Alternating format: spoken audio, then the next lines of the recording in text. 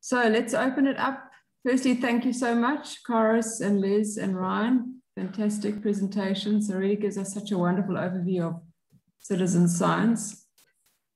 Anyone want to kick off the questions? Just put up your hand and we'll go through. Astrid, feel free. Thanks a lot for these very inspiring talks. Really, I very much appreciate what you told us today. But as much as I like the idea that citizen science projects might change the minds of people to a more ecologically grounded worldview, as a scientist, we still have to look that we get data that are useful for us. And I am, as you can maybe see in the back, I'm working on smaller insects than dragonflies. And I find it very hard to, to think of what citizen science this can contribute in terms of mayflies, stoneflies, or caddisflies, because they are much smaller, and they are not so well seen as adults. You can only, or you will mostly collect them as larvae. Yeah. And this brings me automatically to the question about the quality control. So about quality controlling the data that are brought in. I think for the odonator map, I have seen there is a status accepted. So I think someone then says this species is okay. So my question would be, how is the quality control in your projects? Because I think mostly it would need an expert, and how is this expert then paid? It's always a matter of funds for those experts, I think. And I would also be interested whether you also already use automatic image recognition for quality controlling the photos that are uploaded. Great. I'll have a stab at answering that. So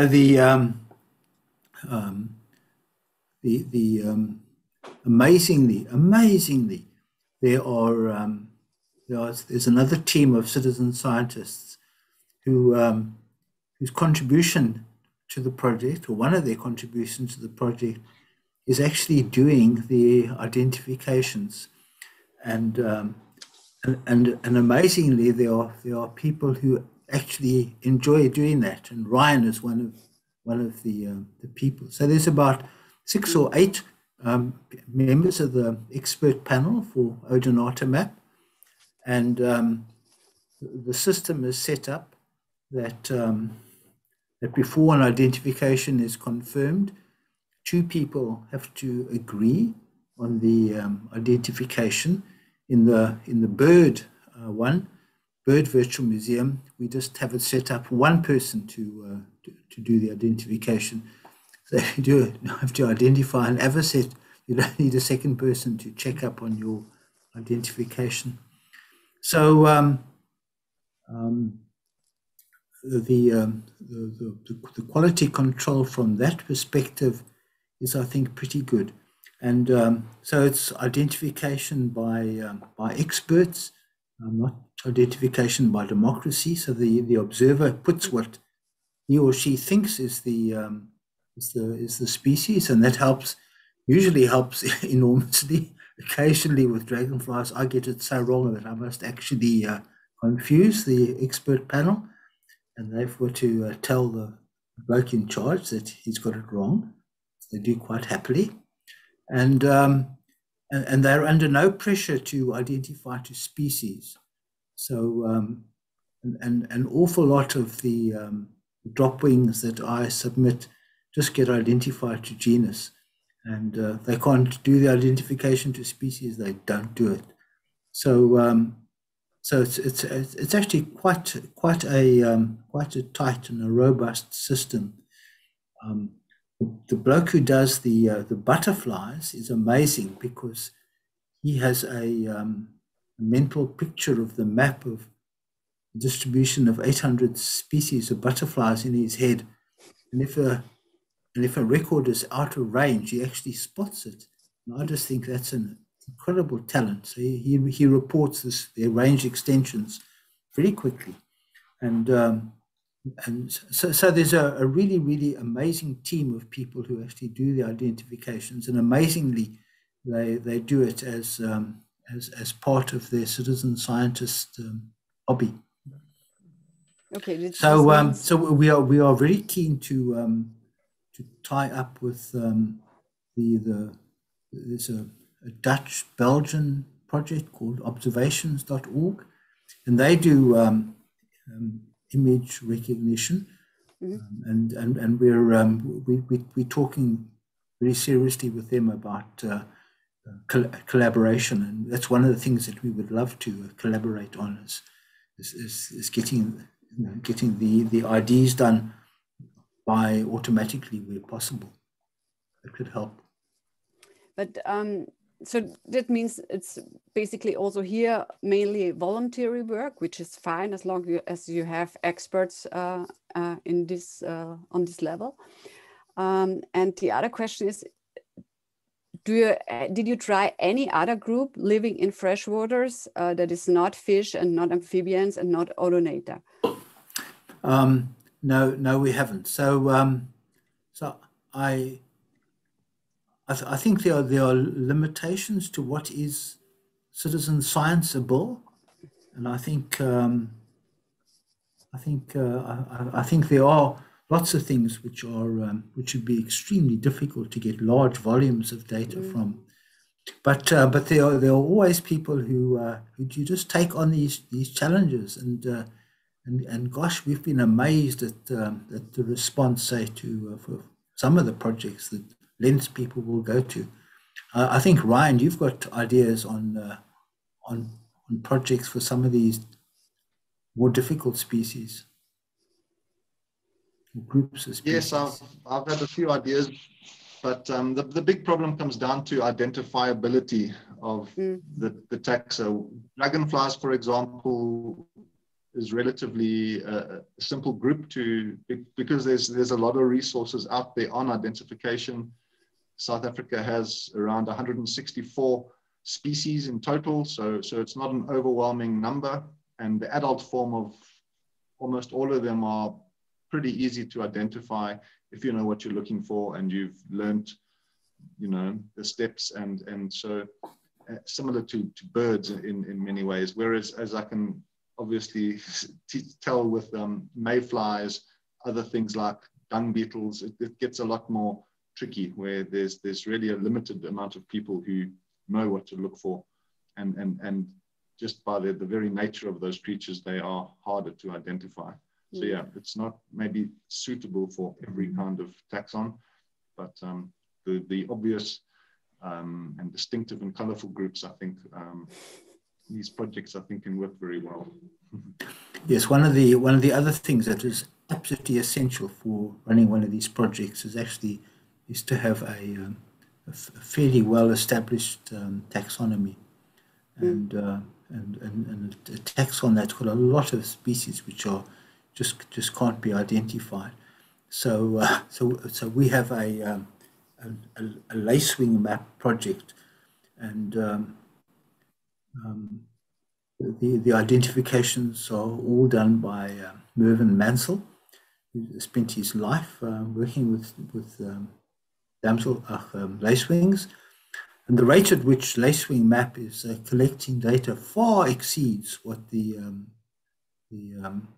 museum people were doing at the height of museum collection, and the lacewings, I think, are tolerably well known, but every now and again Mervyn says this is a species which must be new to science.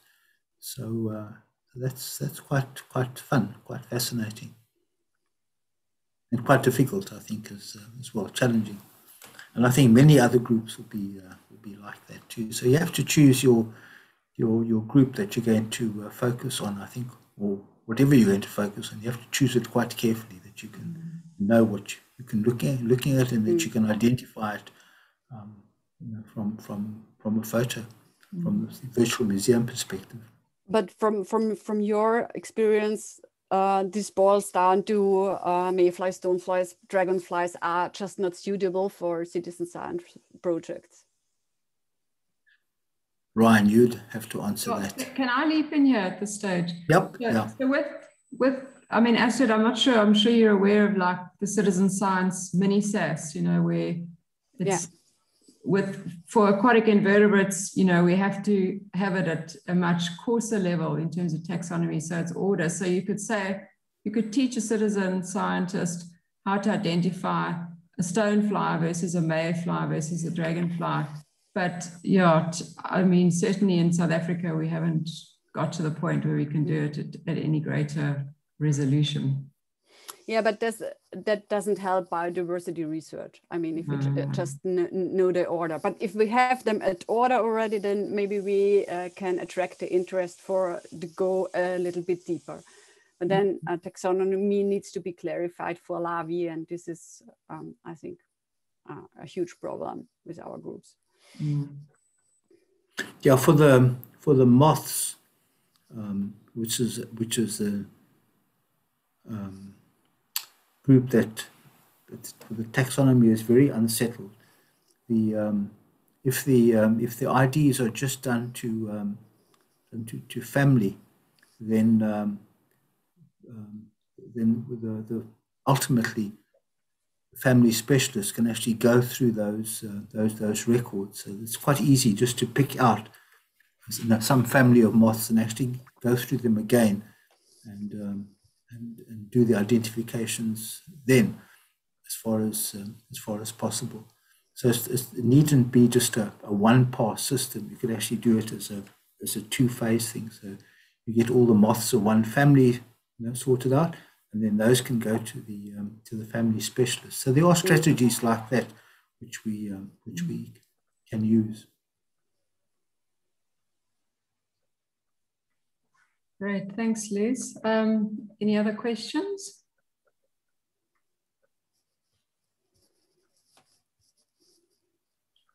If not, I would have another one for the Odonata map, or for the Dragonfly Atlas. Sure, go ahead. Ryan, you showed the maps where you said they were generated from the Odonata map, so the maps in the Atlas. And I was wondering, are they generated on the fly, or does it need any update process between Odonata map and the Atlas maps? Yeah, I think it's... ask Les to argue that he makes the maps. Ah, okay. Yeah. So my background is actually statistics rather than biodiversity. I'm a total fraud in here. Is that my PhD is abstract multivariate analysis, no biological input as well. So all I know about biology is what my colleagues and my students have taught me over the years. So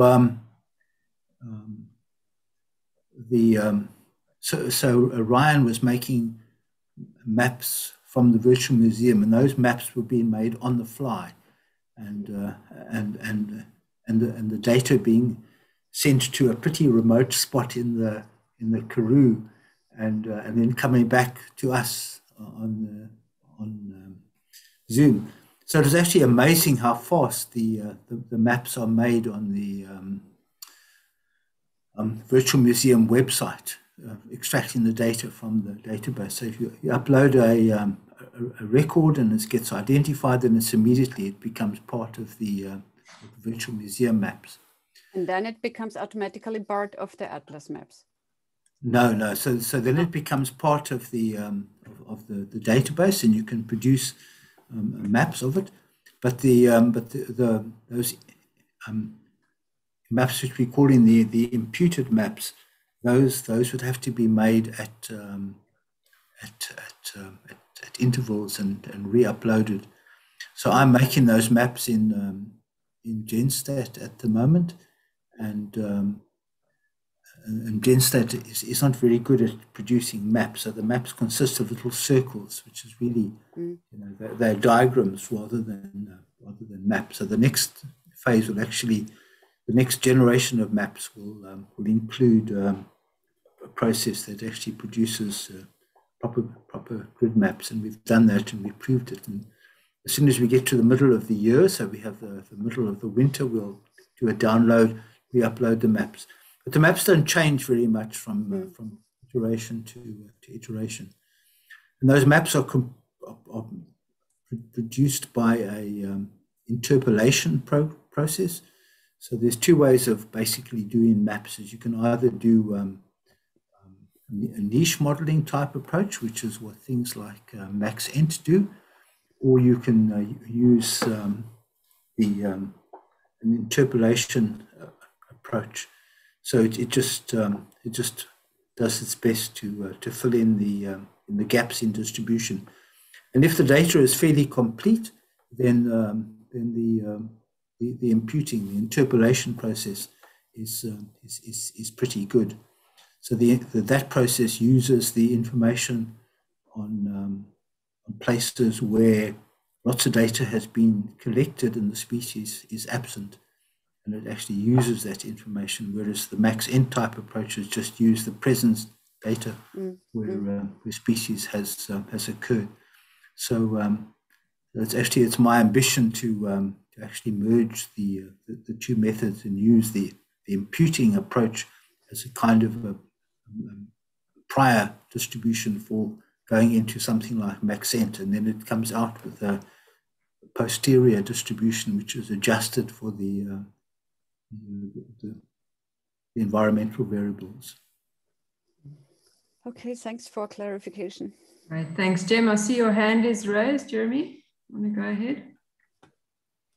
Yeah, hi Les, and yeah, thanks everyone for all three for really, really interesting talks. I didn't even go and make a cup of tea once. Really, really, really cool. So I've got a couple of questions. I think the first one is, I mean, so I know that you and your team have been involved in citizen science since before it became citizen science, which is probably quite a long time ago.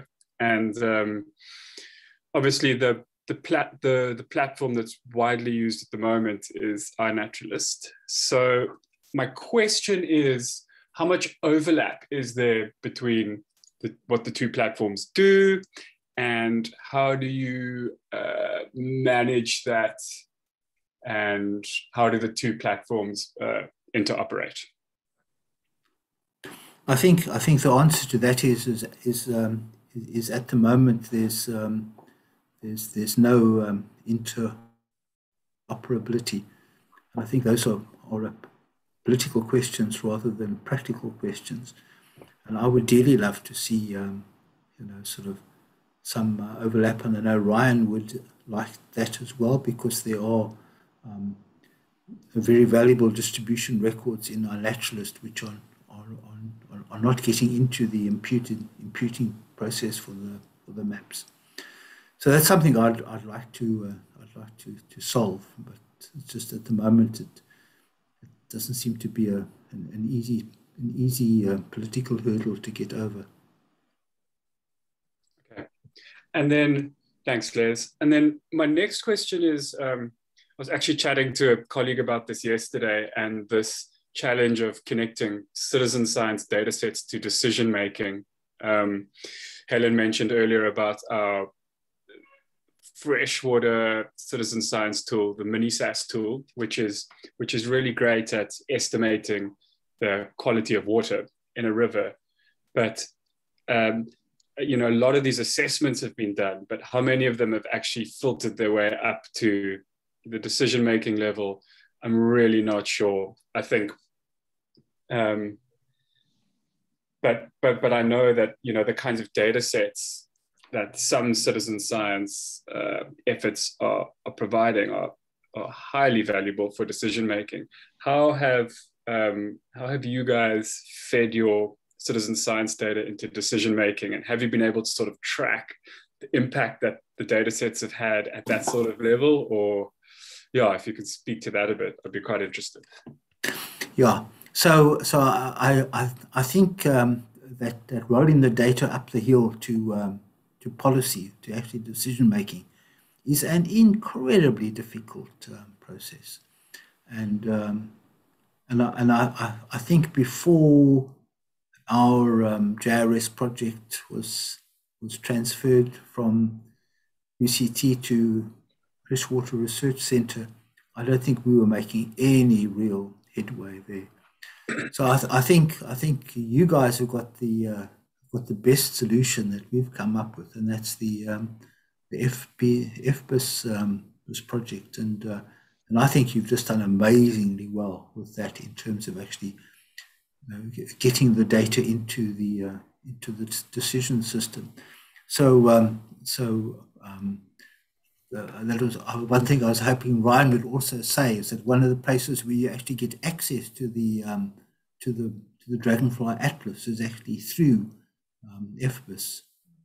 And so when you choose choose a Dragonfly, one of the options that you have is to link to the Atlas, and I think that's going to, I think, help enormously, is actually to get the information at least into the eyes of the decision maker. I'm talking about eyes too much this morning. I don't know whether I don't know whether you were setting me up for that question, Jeremy, or whether. But I think what you guys are doing with FBIS is simply amazing, and I really wish you all the success with actually taking it further. Thanks, Les. Yeah, no, I wasn't setting you up, but I can see how it looks like that way. But thanks for the supportive words, and yeah, that is the focus of the follow-on project, is to try and take these kinds of data sets closer to the top of that hill. I'm sure it's not going to be a smooth ride, but yeah, thanks so much. That answers my question. Thank you. Great, thanks. I just wanted to make a comment in relation to that, Les and Ryan. It might be quite a nice option to include a link from the Atlas pages back to FBIS, where you actually have to the specific taxon query. So for example, each of your species, because I think FBIS just provides, the data over time and a little bit of extra graphics, but create that synergy between, going back from the one to the other. Just made a note to mention that. But I think I'm currently busy adding links to all pages. Sorry, Ryan? Sorry, I'm currently busy adding links to all the pages, so I will add all those on. Perfect. That'll be great. I think the more that we can create these links and synergies between projects, you can't create a one-stop shop, but creating links, you allow a person to enter at any point and then explore a whole lot of interrelated resources, which I think is extremely valuable. But Les, the next phase of our FBIS is also going to be mobilizing the FrogMap data. So just for everyone in the room, the next sort of aspect, which will probably kick off in June, is to get in the same way we've mobilized the Odonata map data, is to mobilize the FrogMap data through the same dashboards, etc., that's currently in FBIS. And obviously we'll be chatting to you around that. So potentially we can actually do a frog atlas on a very similar basis to what we've done this Dragonfly Atlas. And I think Ryan knows quite a lot about frogs, don't you? Yeah, a fair amount. It's one of my groups of interest for me. So yeah. I definitely think that Ryan is an excessively modest man. He's an expert on all sorts of things. It's really quite remarkable.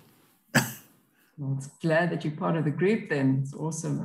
I think what you've done with the Atlas, the Atlas pages is fantastic resource. I really do think it is. And we're feeling very inspired to do it for fish and, even some of the aquatic inverts, because I'm involved in an invertebrate traits project as well. And we're way behind what you've done in Europe, Astrid, but you know, we're really at the early stages, but to have a link as at a taxon level, you know, where the information exists, like on habitat and, you know, whatever information is available at a species level would be so useful. And using it as FBIS as a sort of the link point, which is also something we're hopefully striving towards.